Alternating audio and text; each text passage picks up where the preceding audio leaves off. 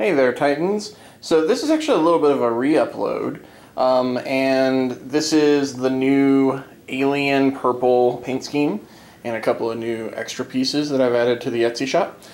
This is a re-upload because I'm really trying to practice smoother camera work, and I wasn't really happy with the last video, so I'm going to delete that one and put this one up. So if you're watching this for the first time, the other one was really crappy. That's my fault, and I'm trying to get better at this. So, you know, shaky hand. But let's go over this a little bit then. So first thing to go over is that this is a new paint scheme that I'm adding to the Etsy shop's basics 40K line. And it's kind of this blasted alien wasteland. Now, originally it wasn't going to be designed to be this purple. It was going to be more red undertones. But, you know, that's kind of how it goes sometimes when you're kind of getting creative with some stuff. So, there is red undertones in this, but it is a very heavy purple base. So let's take a look closer at these. And I apologize for the handshakes. Just gonna get to a point where I can show you guys. So to give you an idea of the overall paint scheme, because this is repeated on all the pieces. Everything is given a purple base, and then afterwards we do a red, well, not we, I do a red overspray, and I'm using some new sprays that I've picked up lately. Then once I do that, I do a black wash on the ground. Let's kind of zoom in here. And that makes the ground just different enough to be able to diversify between the groundwork and the actual like buildings. It's still subtle, but it is, you know, it is a noticeable difference when you're playing on the battlefield. Then you apply some dry brushes, and the biggest thing that's different from this compared to my other ones is you've got these areas that kind of are a little darker, where I've gone through with some black paint and I've just kind of blackened them up a little bit. You know, made them look a little blasted, make them look a little darker, a little tinged. Also, it breaks up the monotony of the piece quite a bit. So we're just going to kind of pan through here a little with, you know, very heavy emphasis on making sure I'm giving you guys a good look at the pieces and not just shakily going all over the place. But let's actually, give me 1 second, I'm going to actually grab my Primaris Marine, Mr. Flesh Terror. So this is Bob the Flesh Terror. This was a paint scheme for a painting lesson I did last year. So I just use him in general for anything that I want to show off, like scale. So these are just the normal basic 40K ruins, just with a new paint scheme. But you're probably wondering is like, what are all these? These are my new bridges and walkways pieces. These are kind of an answer to 8th edition, with how the movement rules have changed during terrain. And also because you now have kill team and walkways are just super cool. And I just wanted to build something that could be added to this. And, you know, to be entirely honest with you, it really does finish off the set. The bridges and walkways really is like the last hurrah of things that I thought was missing from this set.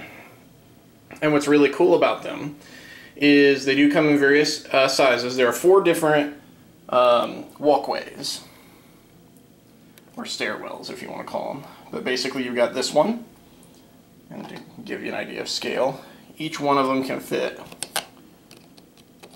very easily models on it. Now these are more towards infantry. If you try to do a dreadnought or anything bigger, you're going to have a harder time. But they're also supposed to be walkways for, you know, infantry to go up on. And let's take a look, see here. You can see that he sits right there. Now these are foam, so they, you know, they're lightweight. They do move around a little bit, but not too much. But for a basic level set, it's not bad. So you put that right there. And you can line them up however you want. What I really like is this angle looks a little steep, but because you have the grit here, unless you're using metal models or just really top heavy metal or anything that's just really top heavy, as long as your base has some sort of weights in it, you can use pennies, you can use anything. But even if not, you know, I mean, just regular Primaris Marine, you know, plastic Primaris Marine, he's sitting there no problem. He's not toppling over. Now, that lets you get to the top floor as well, which is really nice. And then you can see over here, you don't have to hook them to buildings. You can actually just create a neat bridge. And these bridges are also built with quite a bit of space underneath them, as you can see. So you got plenty of room to get your hands in there, which can be a problem with these types of sets. So let's take a look over here. And all of the little stairwells are generally the same shape. You know, they're four stories, or 4 steps, if you want to call it. But they're all a little bit different. Like this one has a little space that you could stick some guys through right there. And then we come over here, and you can see this one. Instead of just going, you know, straight up traditionally, it goes a little over and then a little up. You know, it makes it interesting. And then this one has kind of a little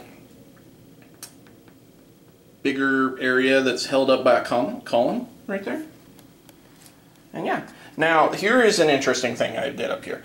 All of the top platforms are the same size, and they're built to accommodate either the regular sized infantry sized walkway or the bigger walkway. And let me grab the model right here and show you. This one you could fit dreadnoughts on. You could fit a dreadnought in there, you could fit a demon prince, you could fit, you know, a lot of dudes in there. So yeah, that is some of the newest additions that I've added to the 40K runs. I do also have some other pieces that I'm going to do, and I'm going to do those in a separate video. I had them combined before, but I didn't like how it turned out. So I'm going to upload that as a separate video. It's the same paint scheme, but it is a set of craters, also rock spires, and some hills. And those can be intermixed with this, like to, you know, let me just show you for a quick second. We'll move that out of the way, and I'll just grab one of these craters. But yeah, so this is an example of one of the craters I'm talking about. And we'll just grab this dude and kind of set him right there for scale. This is actually a GW crater footprint as well. But those will be combinable with this, but it is honestly, this table is packed even without that crater. This is already like more than you would need to play regular games of 40K. This is honestly just what you got here has an insane amount of replay value. So let's do a little pan right there. Just give you a look from this side. Yeah, that's a lot of replay value right there. You can get this on the Etsy shop. Link is down in the notes below. Thanks for watching, and also make sure to check out all of my social media, my Instagram, my Facebook, and all that wonderful jazz. And I will catch you later.